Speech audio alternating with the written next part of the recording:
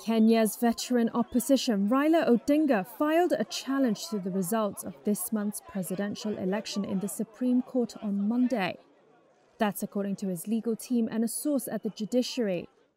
It sharpens a political clash that has gripped East Africa's powerhouse. Last week, the Election Commission declared Deputy President William Ruto had won the election by a slim margin, with Odinga close behind. In the absence of a But 4 out of 7 election commissioners disowned the count, saying it wasn't transparent. Last week, Odinga said the results were a travesty, but said he would settle the dispute in court and urged supporters to remain peaceful. This is Odinga's 5th stab at the presidency. He blames several previous losses on rigging. Those disputes triggered violence that claimed more than 100 lives in 2017 and more than 1,200 lives in 2007. In 2017, the Supreme Court overturned the election result and ordered a rerun.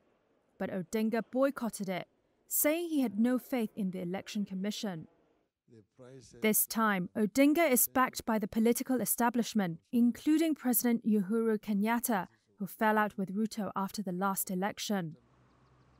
At stake is control of East Africa's wealthiest and most stable nation, home to regional headquarters for firms like General Electric, Google and Uber. Kenya also provides peacekeepers for neighboring Somalia and frequently hosts peace talks for other nations in the turbulent East Africa region. Petitioners must submit their complaint to the Supreme Court within 7 days of the results being declared. The Constitution requires the nation's highest court to issue its decision within 14 days of the lawsuit being filed.